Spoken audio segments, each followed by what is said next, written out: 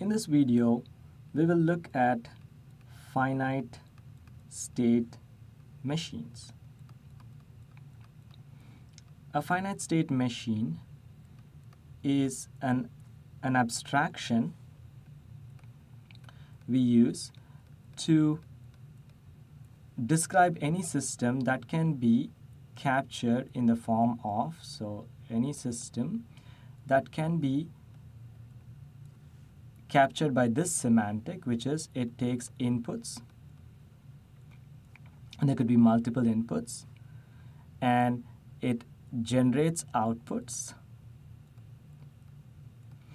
and it performs certain logic, and this logic that it performs puts the system in different states. So it reacts to the inputs, changes states, and produces outputs. So any system that can be described like this is described by a finite state machine. So in order to fully describe a finite state machine, we need 5 things. The 5 things that we use, I call it a phi tuple, if you will. The 5 things that we use are, first, the set of inputs.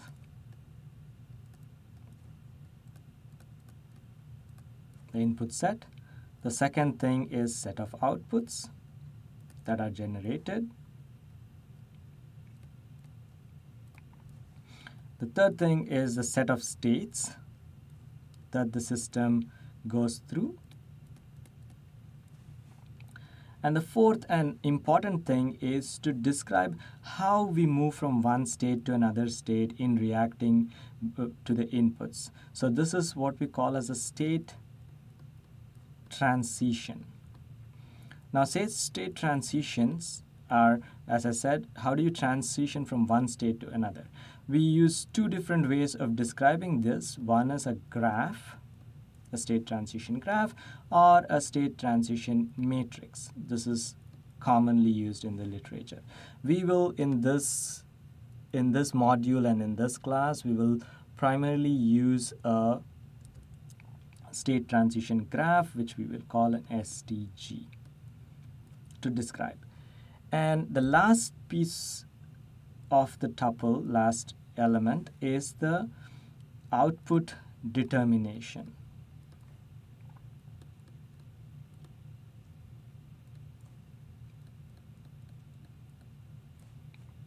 So what output determination is saying is what determines the output? How do you generate the output? What conditions have to be satisfied for output to be generated?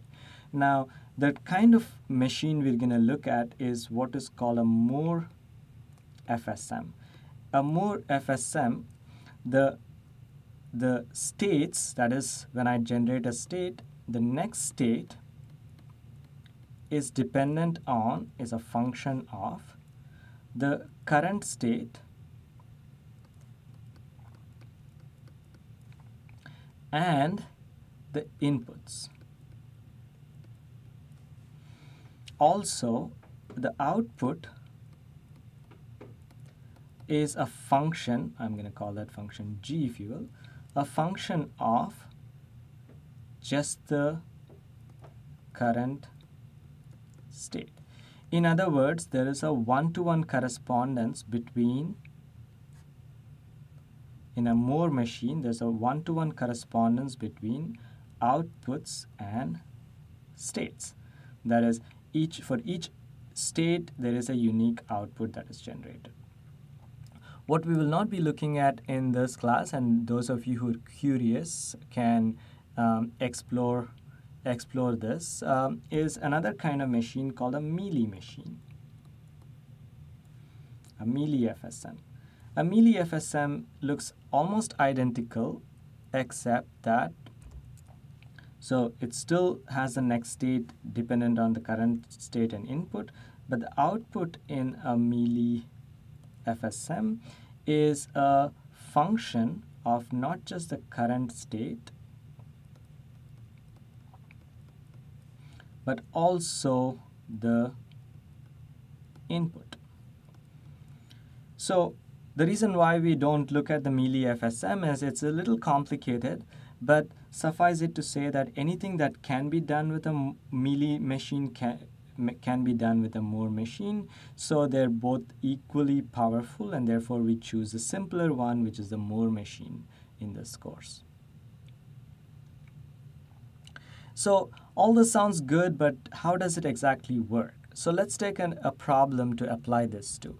So the problem I'm going to look at is going to be 1.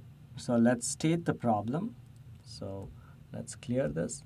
Let's state the problem. The problem I'm going to apply this to, or a system that I want to describe, is a recognizer. So a detector or a recognizer. So recognize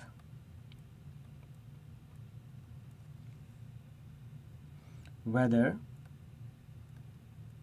or detect whether, the sequence of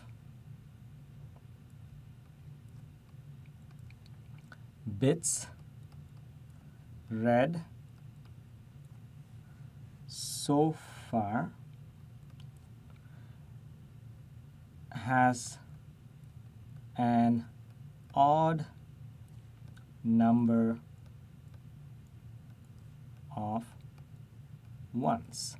So in other words, here's my system, and I'm going to read a bit at a time through some port. Let's not worry about what port it is.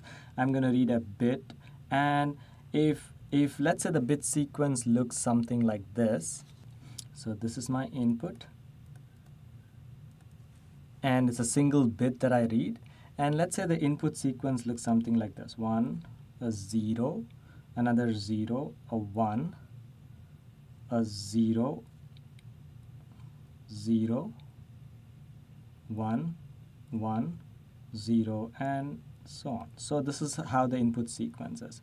Now, what we want to see is, as soon as we read a bit, we want to know whether the number of ones so far is odd. So the first bit I read, I will produce an output. So this is my output. And when I read the first bit, so far there's only one read, and so it has to be, the output has to be a 1. Now I read a second 0, and this 0 makes the number of ones so far still be an odd because there's only 1. So I continue to write a 1. I read another 0, I continue to write a 1.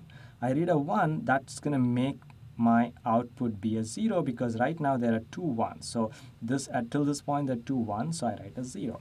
I read another 0, nothing has changed, nothing has changed.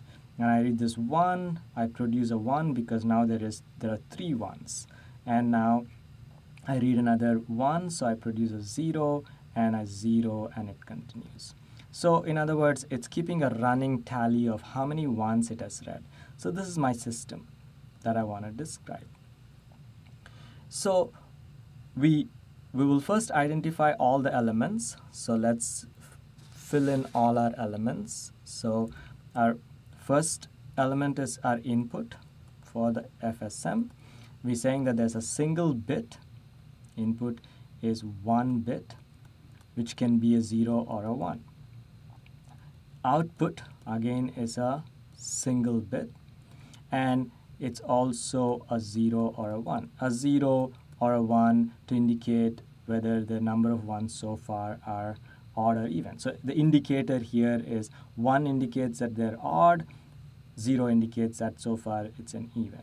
So the third thing is states. Well, as the logic would determine, if I want to keep track of how many ones have been generated, have been read so far, and I want to know whether they're odd or even, I would need 2 states, and I'm going to describe the 2 states by these circles. So there are 2 states, so I call them 2 states, and the 2 states are, I have odd so far, odd one so far, or even one so far. So I call them my even and odd state. So I start off my system in an even state because I haven't read anything yet, and so I'm saying 0 1s are even. So I designate my initial state by drawing an arrow into it, and now I have to do the state transition. So this is a graph. So this is my fourth step, which is a state transition graph. The state transition graph has nodes, which are circles, and arrows. So the arrows then will tell me how I transition from one state to another state.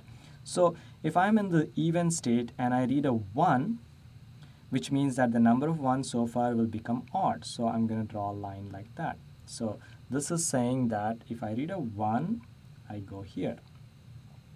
On the other hand, if I read a 0 here, then I stay in the same state. So the arrows are going from one state to another state to indicate that on an input, so they're tagged by the input, and if the input is a 0, I stay in even. If the input is a 1 and I'm in current state is even, then I go to odd.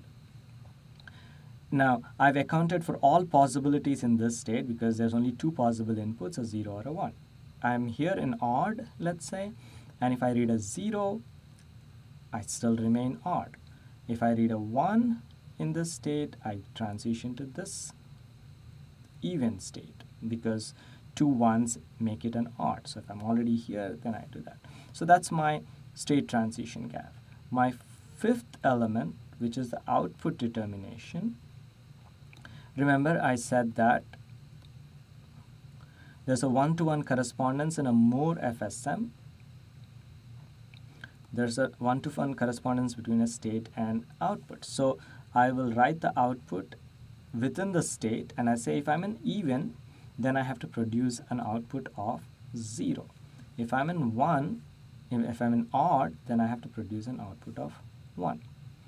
So this shows us the elements of a finite state machine, where the state transition graph describes everything that we want to know about the system, and we have to make sure that all inputs are accounted for in all states, and we also have to say what outputs are generated.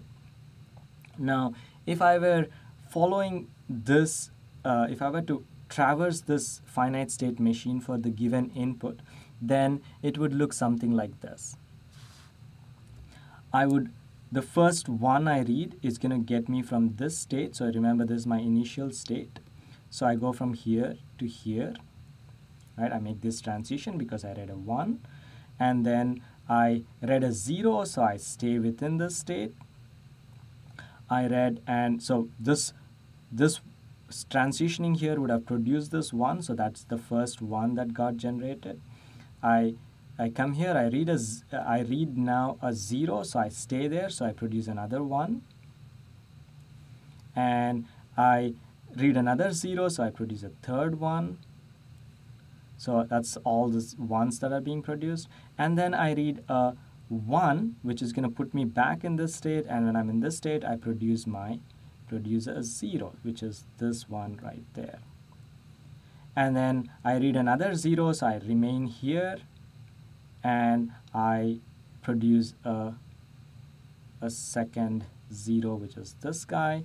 I read another 0, so I produce that one, and I read a 1 that will transition me to this state again, and I go back to this state, produce that 1, which is coming from here again, and so on.